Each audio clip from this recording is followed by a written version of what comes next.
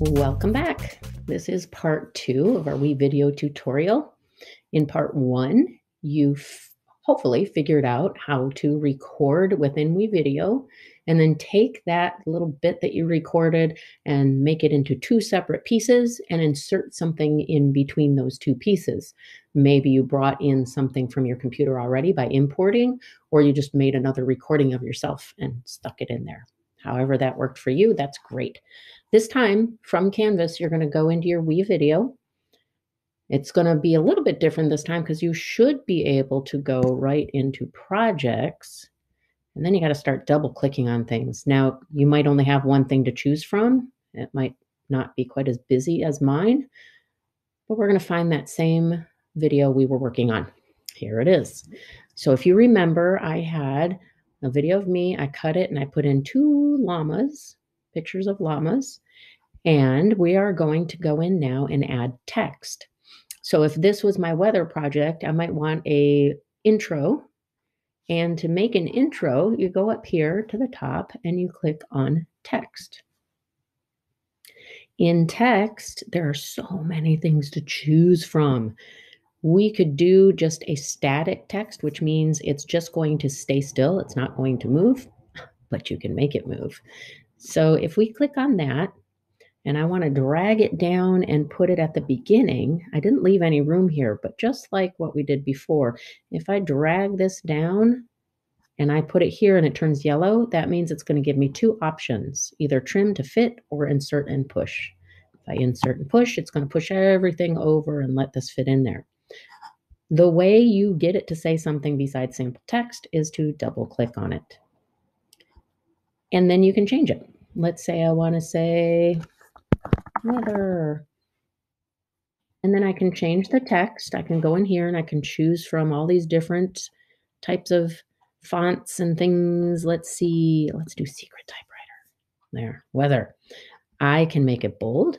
I can put it in italics. I can underline it. I can change the color. Oh, let's see here. Let's try yellow. There. Then I can also change the size of it by sliding this back and forth. I can make it bigger or smaller.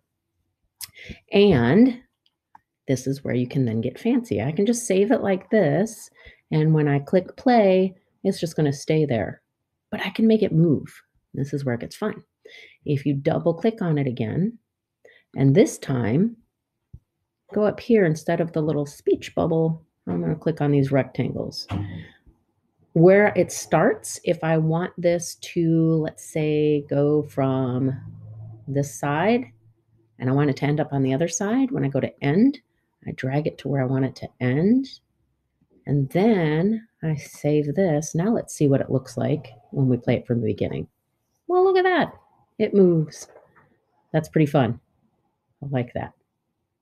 But you don't have to work so hard. If you want to do something even more exciting, when you click on motion, you have all these different things you can choose. When you click on them, it'll show you what it'll look like. That's what that looks like. That one. And then these are the ones I usually use for my videos. A little more exciting. So many you can choose from. Some of them are really bright and loud and fun, and other ones are pretty simple. Let's go ahead. I like this one. We're going to choose this one. And I need to get rid of the one that I've got in there. So I'm going to take this and click on it, and I can either click the little trash can or drag it and throw it up there. All right, so let's use this one. I'm going to pull this down here, drag it down, and then double click on it. And I'm going to change what it says.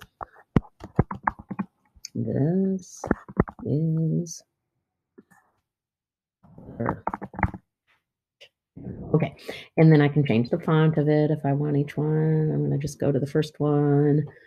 If I want to change the size, I have to go over here to manual, click on manual, and then I can make it bigger or smaller.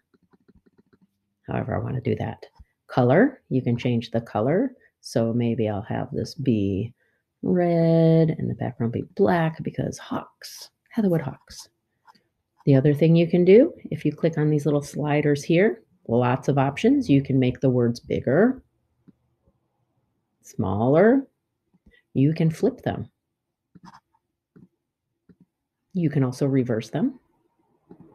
You can make them upside down. So many options, so much fun. I'm going to save my changes. I'm going to leave it at that. And then I'm going to close this back up here. Now, when I put these all back together and start this from the beginning, there you go. And you're going to say, hey, there you go. So now you have your intro and your video. Now, what about end credits? What if I want to put something at the end? So if you are working in a group and you all want credit for this, you could go here to static and you could click on end credits. If you drag that over there, double click on it, then you can change everything that's in here. It doesn't have to say directed by or name. You can completely change that. You could say starring, and then you could put the names of everybody who's in it. Okay, that's pretty fun. Again, you can change the font. You can change the size. You could change it to be bold. And if you want it to be rolling credits, click here. Put this where you want it to start. So I'm going to drag it down. I want it to roll up, just like in the movies. When I click end, I drag the whole thing up. And then I'm going to save those changes. And here's what it'll look like when it's played. All right, very good. So now we have an intro and an outro text.